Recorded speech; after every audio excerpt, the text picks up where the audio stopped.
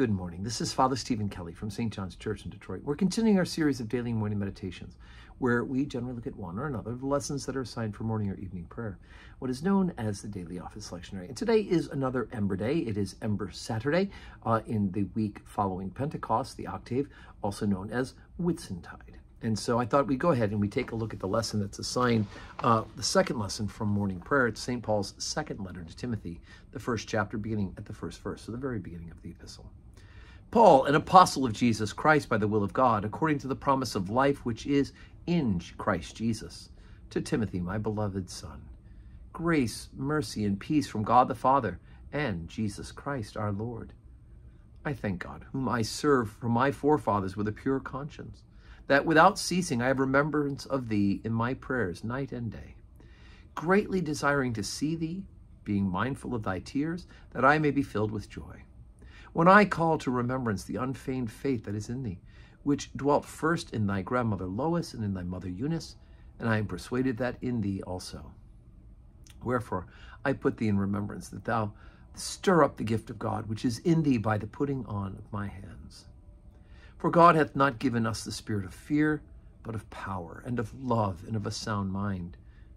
Be not thou therefore ashamed of the testimony of our Lord, nor of me his prisoner, but be thou partaker of the afflictions of the gospel according to the power of God, who hath saved us and called us with a holy calling, not according to our works, but according to his own purpose and grace, which was given us in Christ Jesus before the world began, but is now made manifest by the appearing of our Savior Jesus Christ, who hath abolished death and hath brought life and immortality to light through the gospel, whereunto I am appointed a preacher and an apostle and a teacher of the Gentiles, for the which cause I also suffer these things. Nevertheless, I am not ashamed, for I know whom I have believed, and am persuaded that he is able to keep that which I have committed unto him against that day. Hold fast the form of sound words, which thou hast heard of me in faith and love which is in Christ Jesus. That good thing which was committed unto thee, keep by the Holy Ghost, which dwelleth in us.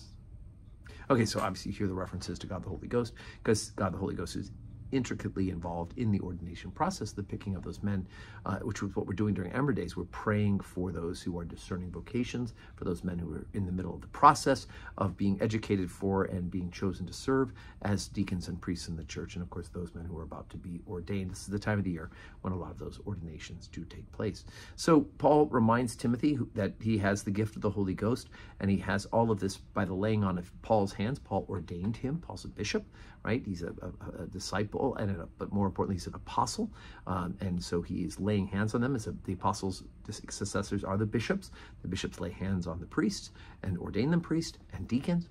And so Timothy is reminded by Paul that Paul laid hands on him and ordained him, and then says, this is the kind of stuff that you're going to have to do in order to be a leader of this church in this place. And of course, then he yearns to go and be with him and to see him, but he tells him to be just steadfast in preaching the truth which you have received from me, which is, of course, the words of the gospel of Jesus Christ. And of course, that final oomph at the end, which is the good thing which was committed unto thee, keep by the Holy Ghost, which dwelleth in us. And that's, of course, what we've been remembering all this week during Whitsuntide, these days after Pentecost, about the gift of God, the Holy Spirit. So today's Saturday. We do not have public worship today at St. John's, but of course we're saying our prayers at home, aren't we, right? Yes. And so please pray for the church. We're praying for you. And of course you should be preparing to come to church tomorrow on Sunday as we gather for Trinity Sunday here at St. John's Church. Be sure to be present to glorify God, to worship him, to hear his word, and to be in the fellowship of the church, but most importantly, to receive him in the Blessed Sacrament. Unless you eat my flesh and drink my blood, you have no life in you. So God willing, we'll see you in church tomorrow. But I hope that your Saturday is a day that's also full of blessings.